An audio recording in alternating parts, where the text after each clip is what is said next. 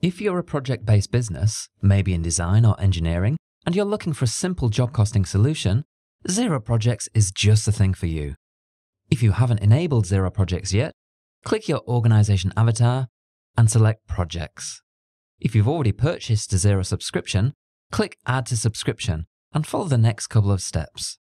If you're currently working in a trial account, click Get Started. Once you have access to Projects, go to the User Settings to give staff members access. Start by enabling Projects, and then select a user role that allows them to do their job. If you don't want users to have access to the accounting parts of Xero, uncheck Business and Accounting. Save your changes and return to Projects. As an admin user, you have access to add staff cost rates. Go to the project settings and edit each staff member to add a cost rate. Xero uses this information in the project's detail report to calculate the actual cost and overall profitability of a project. Standard and admin users can create and manage an unlimited number of projects. Choose the type of project you're creating, for example, draft. Then find an existing contact or create a new one. Then enter a descriptive project name and pick a deadline from the calendar. You can manually enter a project estimate or let Xero calculate this based on tasks and expenses that you'll enter next. The next step is to add the tasks and expenses that make up this project. Let's start with the tasks. Enter a name or select an existing item from the inventory list. Setting up inventory items as tasks saves you data entry time. It also creates consistency across all your projects. Next, enter the estimated hours to help you monitor the progress and completion of each task. Continue to add more tasks that are relevant to the project. The next step is to add expenses that you expect to incur during the course of the project. Enter a new expense or select one from your inventory list. Create inventory items for expenses that are common across all your projects. Xero automatically copies the quantity and unit price across, saving you data entry time. Next, select the appropriate charge, for example, percentage markup. Complete the information and save. Once you've added all the tasks and estimated expenses, use this information to send a quote to the customer. Base it on the tasks and estimated expenses or project amount. If you select the first option, Xero selects everything in the project by default. Clear any items you don't want to show in the quote. Then choose how you want to display and combine the checked items. For example, show individual tasks and combined expenses. Finally, you have the option to use the project name as the quote title. When you're done, save and open the draft quote.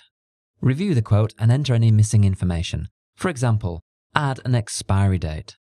Once you're done, send it to the customer. Then return to the project. When you're ready to start the work, change the project status from draft to in progress. Open the project to log time against it. Find the task you've been working on and click the menu icon. Then select Add Time. Start by entering the number of hours and minutes you spent on this task. Note that limited users can only add time for themselves. All other users can change the staff member to log time on behalf of someone else. As you continue to add time, the progress bar will show you if you're on track, or if you've gone over the estimated time.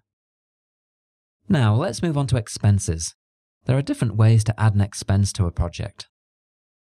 For example, from inside a supplier bill, click this link and follow the steps to assign one or multiple lines to a project. Xero adds the project name to the line item. Once again, let's return to the project. You'll see the supply items you just assigned under Expenses. Click the menu icon to edit it. You can track this expense against one of the estimated expenses that you added earlier. Xero automatically marks up the amount by the percentage you specified. If you've incurred an expense that isn't associated with a bill or spend money, you can add it directly to the project. Enter all the details, and even track it against an estimate. Keep an eye on the progress bar, as Xero will let you know when you've gone over the estimated expense. To see all the expenses that you're tracking against, click the down arrow. It helps you investigate why you may have exceeded the estimated amount. Continue to add time and expenses as the project progresses. Then, when it's time to invoice the customer, select one of the 3 invoicing methods. For example, a deposit invoice. Enter the details and go to the draft invoice to complete it.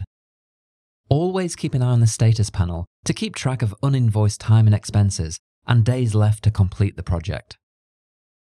And also, don't forget to download the Xero Projects mobile app to manage your projects on the go.